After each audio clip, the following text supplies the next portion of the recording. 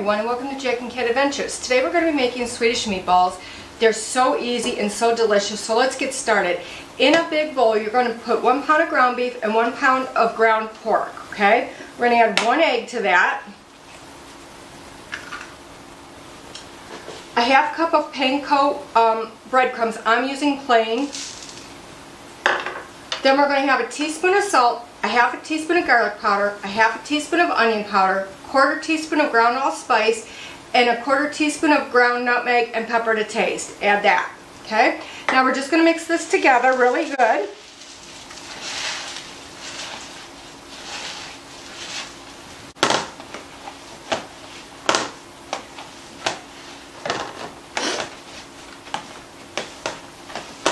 Just making sure it's really mixed really well. And while you're watching me do this, please subscribe down below to our YouTube channel so you get notified of all of our new videos, which we put out about 3 a week. Alright, once you have your meat mixed, I'm going to use like a 1 1/4 to 1 1/2 cookie scoop. And I'm just going to make these into balls. While I'm doing that, I'm heating up 2 tablespoons of vegetable oil. I'm going to get all of my balls done before I start to cook them so I can just cook them all in, batches really quickly. And kind of save on cleanup, put a piece of wax paper down so your tray doesn't get all greasy from the meat. Alright, when I got to almost the end of making the balls, I turned my skillet on with 2 tablespoons of regular vegetable oil in. You want it to get hot.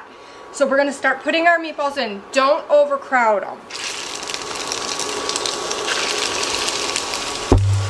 You may need to add more oil as you go along, but we don't want a lot of oil at the end. So if we do have a lot of oil, we're going to drain some of it off. You do want some in for your gravy. So you're just going to brown these on all sides and then put them onto a paper towel.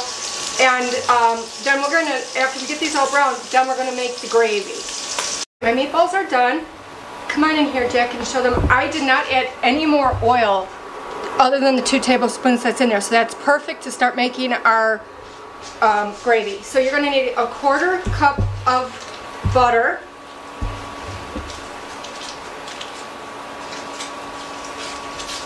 We're going to get this melting.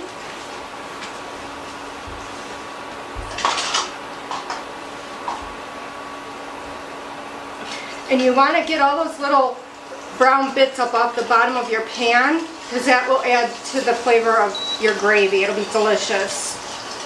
Just kind of scrape the bottom. That's why I'm using a very heavy bottomed pan, so that way nothing burns.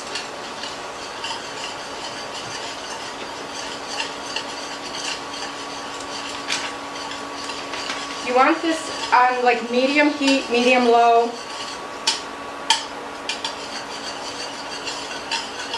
Just melting this butter. You want the butter to be totally melted before we add our flour, because we're going to make a roux. Butter is melted. You're going to add a 1/3 cup of flour.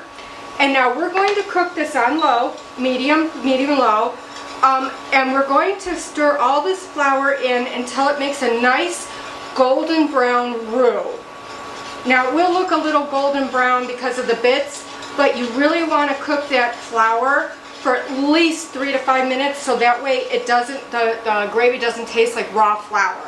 Okay, so I'm just going to keep stirring this and making sure that all the flour bits are broke up.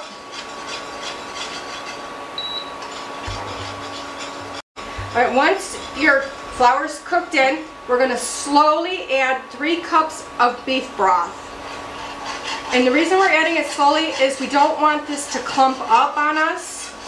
We want a really nice, smooth gravy.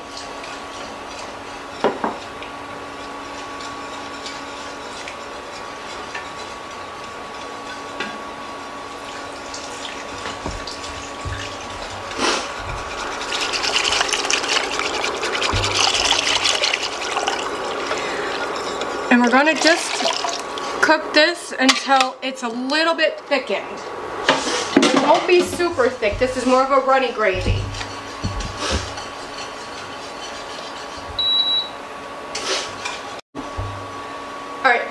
once you add your broth, you're going to add a half a teaspoon of Dijon mustard and 1 teaspoon of Worcestershire sauce.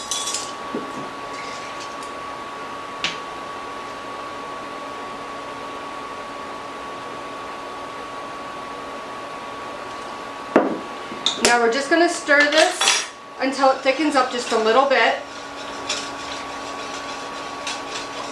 Alright, once your gravy's a little thickened to your likeness, we're going to add back in our meatballs. Now we're going to cook them for about 10 minutes more just to make sure they're cooked through. Alright, once I put my meatballs back in, my gravy tasted a little weak. So I added a little bit of the gravy master, not much, just a little. That'll make it really a deep brown for you, and it'll give you an extra flavor, extra depth of flavor. Now you're going to add, when your meatballs are done, you're going to add a half a cup of sour cream. I think you needed a bigger spoon. Yep. And I'm just going to mix that in really well, but gently, because your meatballs will fall apart if you're too rough with it. Just kind of toss it up and over.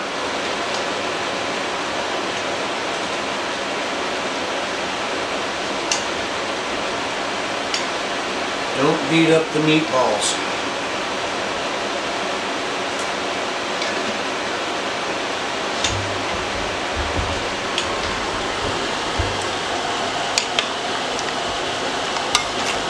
Alright, now at this point, it's done. You can put it over noodles, mashed potatoes, or rice. I'm putting mine over egg noodles. And I'm going to fry up some fresh mushrooms. We'll put a link below on how I do that. There's a recipe out there on our channel for that, so we'll put a link down below for that so you can see how I make mushrooms. If you want to add mushrooms, I'm adding them just to add a little bit more volume to the meal. Alright, so here's the finished product.